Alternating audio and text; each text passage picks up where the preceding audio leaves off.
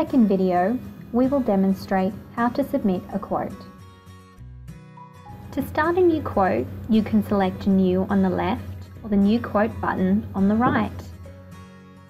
Select the product you would like a quote for, enter the policy period you require and your own internal reference, then click Create. You will now see your quote form. At the top is your quote number and intermediary details. On the right are the different quote sections in case you want to jump ahead. Let's do a quick quote.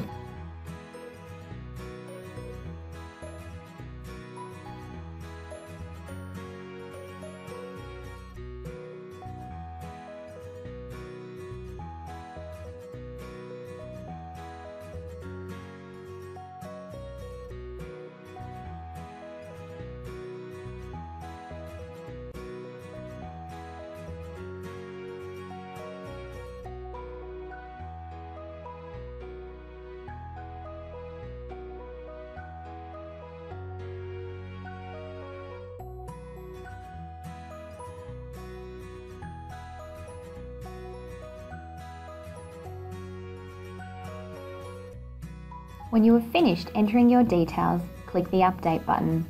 You'll receive your policy quote displayed in the bottom bar. To proceed, click the Exit. Sometimes you may not be provided a quote and the status will show Manual Underwriting Required, and a section of your quote will be flagged with red or yellow flags. You can head to this section to review what has been entered and amend if necessary. Be sure to click Update if you make any changes. If you are happy to proceed, click the Exit button.